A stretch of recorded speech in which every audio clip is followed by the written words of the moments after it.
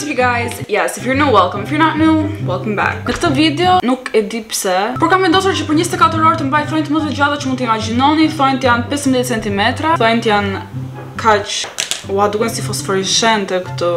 Janë fosforiscente. Nëse doni të shihni 24 orëshin tim me thonjtë më të gjatë që mund të keni parë ndonjëherë, nuk e di pse ju alash si zgjedhje nëse doni ta shihni. Nëse nuk doni të shihni një person që mban thonjtë 20 cm për 24 orë, jeni shumë boring. Thjesht ndiqeni. Ky është kanali i Hildës, nuk kam një intro të madh, kështu që po përdor këtë derisa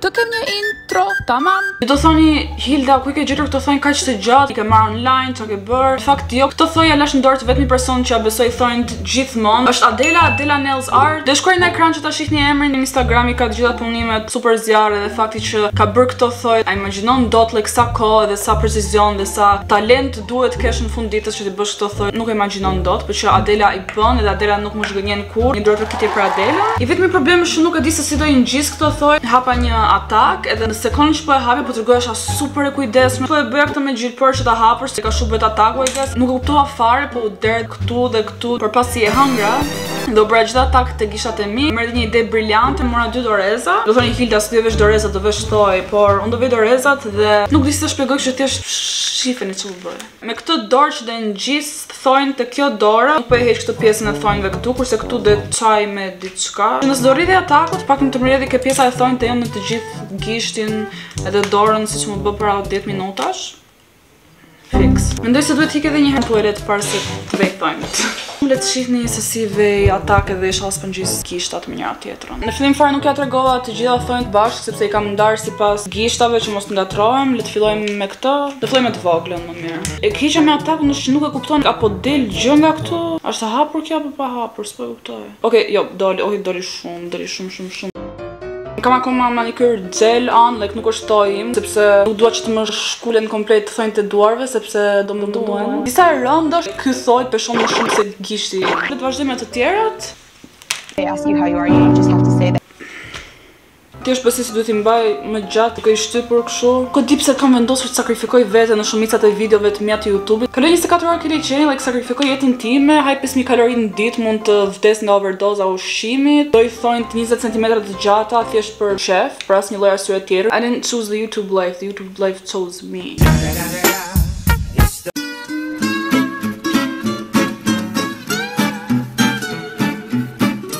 Duhen kështu like chopsticks, mund t'i kitaj sushi, nuk kam pse marr ato shkopinte dhe thjesht jam like Okej, ka ngelur vetëm një thoj. Sa qef, më duket se po më hyn qef. Këto thonjtë janë për ndonjë art exhibit, për të futur me ndonjë muze. Unë tani duke parë këtë video dhe nuk e thon çka ka kjo Hila që shka shëmtuar sot. Siç mund ta shihni, nuk kam vënë fare make-up përveç make-upit të syve, sepse isha në shkollë dhe tani jam kthyer dhe thash çfarë do bëjmë me këto thonjtë specifikisht, okay, do I mbaj gjithë ditën, po what am I gonna do? Okay, ngjita shtremt këtë. Ktheva nga shkolla thjesht shiva pak make-upin edhe isha like, di çfarë do bëj? Një ditë e bukur nis jo vetëm me një kafe të bukur, por nis me make-up. Për mua nis me make-up dita e bukur, edhe ditë të dëshmtuara, siç janë shumica prej tyre. Ore, të lutem. Do provoj të bëj make-up me këto thonjtë. Okej, besoj se është ngjitur. Oh my god, s'ka shanse. Real? When was this? Right after New Year's. You dumb f***ing I'm gonna ciao. Anyway, so do provoj të vej thonjtë te kjo dora, e di që dihet 100 herë më e vështirë sepse kam already thonjtë te kjo dora që do I vej te kjo dora.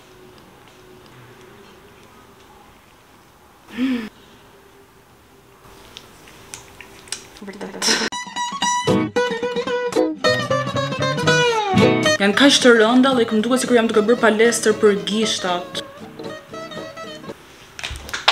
Okej, po ngjitet. Okej, është duke unë.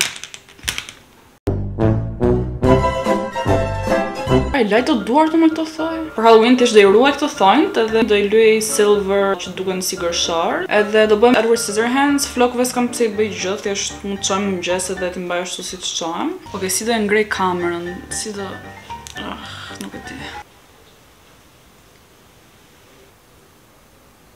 Gjëja tjetër që nuk isha menduar si do I heq dorezat, marr gërshar. Nuk kam si përdor gërsharët.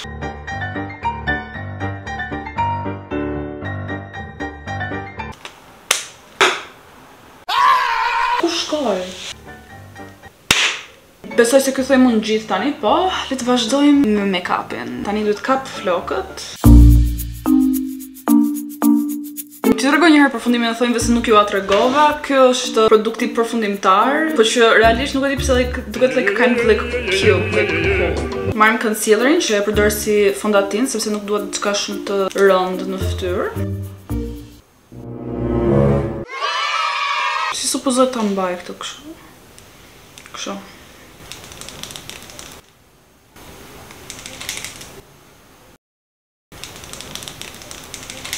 Para se të vija thonjt, isha like, do e vej thonjt, do e bëj make-upin, po do e bëj make-upin super bukur, që të bëj një foto me thonjt, që ta jetë Instagramet i them njerëzve. Watch my new YouTube video. Jam super e lumtur që nuk e lash make-upin e syve ta bëja. Pasi kam vënë thonjt se mendova se do ishte shumë e vështirë dhe është shumë e vështirë me zipo e vej concealerin, edhe fakti që mendova të bëja penel me këtë thoj, like jo.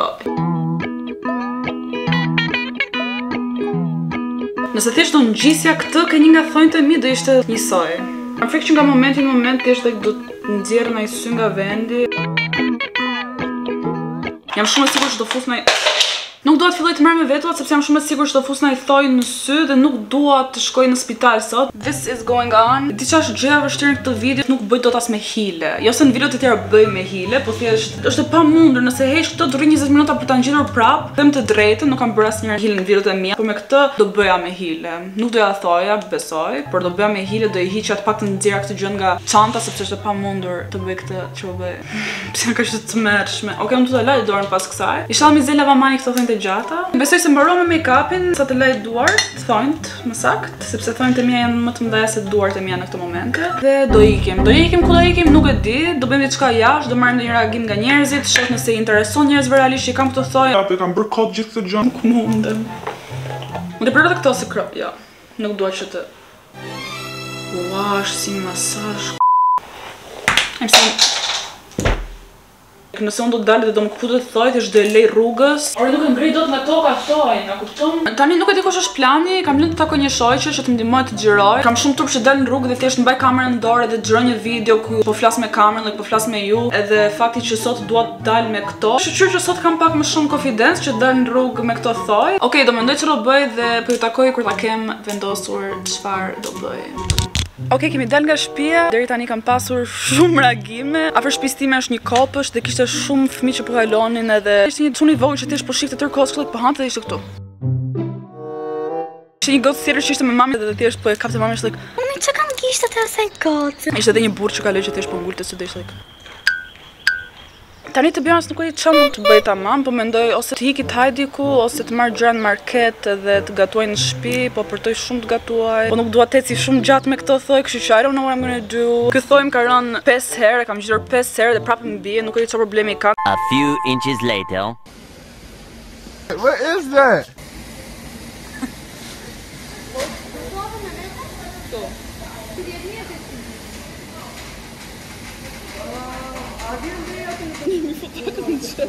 Atëherë përpoqja që ta ngjitja këto thënë 5 herë të tjera dhe nuk e arrita, kështu që I just gave up on it. Kam marrë goxha komente. Komente jo, kam marrë goxha shikime të çuditshme. Në rast më konkret përballë meje, nuk e di sa jam ulur këtu në këtë lokal që jam, edhe këtu kam bërë të gjitha videot më cringe që kam bërë ndonjëherë, like është video me Nacho, është kjo video me thonjt, video tjetër.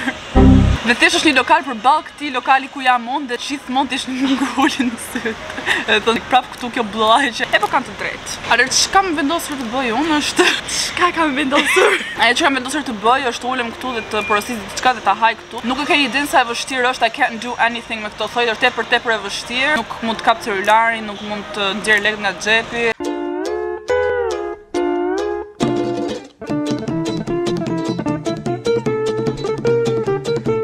A nuk duhet të një thua tjetër i Këtë ushim një macë me të thoj? Macë e vogël, heri tu moj macë.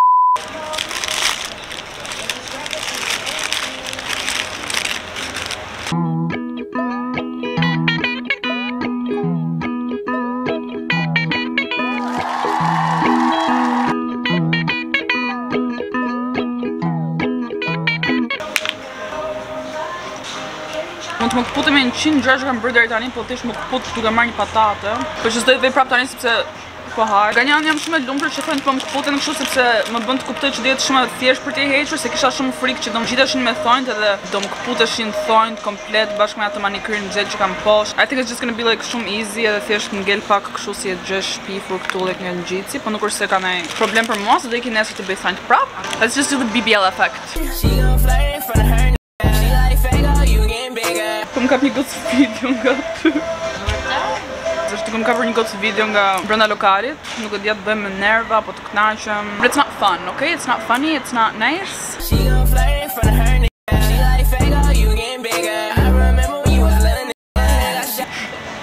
Më të kam pënë që bojë kështu normal të më kapin video. Kjo përna youtuberit ka ca gjëra njerëzit do tallen të bëjnë video pa konsentin tënd, siç i bëj dhe unë njerëzve të tjerë realisht, ndërkohë që kap video për veten time në YouTube, ka reagimet e tjerë dhe nuk i pyes fare, po që nejse. Po haj burgerin dhe I'm gonna come mbasi të kem mbaruar duke ngrënë. Okej, kaloj shumë kohë pasi kam ngrënë. Tani kam vendosur të shkoj në një market, të blej një gjë aty, do ikim në marketet vetëm për një reagim, nuk po iki për asnjë lloj arsye tjetër. Kështu që le të ikim në market.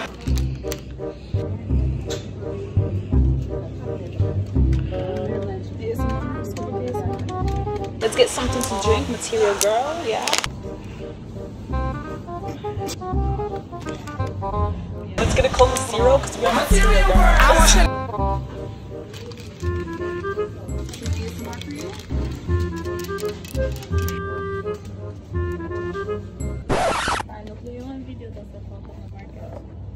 Tani të them të drejtën, nuk kam më qa bëj. Është dhe shumë vështirë që t'jetoj me këto thoj dhe nuk kam qa bëj tjetër. Nuk kam s'ta mbush këtë video, po ja them troc fare. Pakej se marrë para se të them përshtypjet e mia mbi videon dhe mbi 24 orëshin tim me thënë të gjata.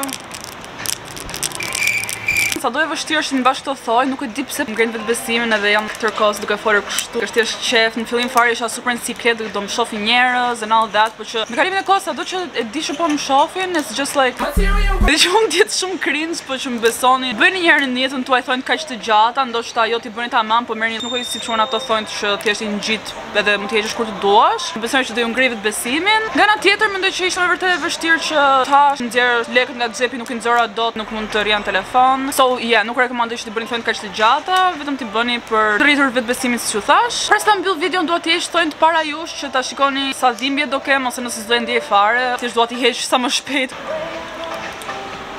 E lëm për më vonë këtë. Au. Okej, njëra iku. Okej, iku tjetra. Iku dhe kjo. Tani kjo është pak kritike.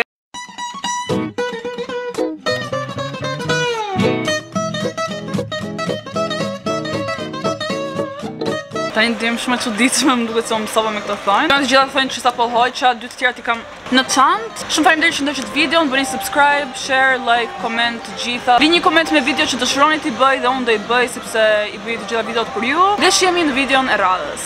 Bye.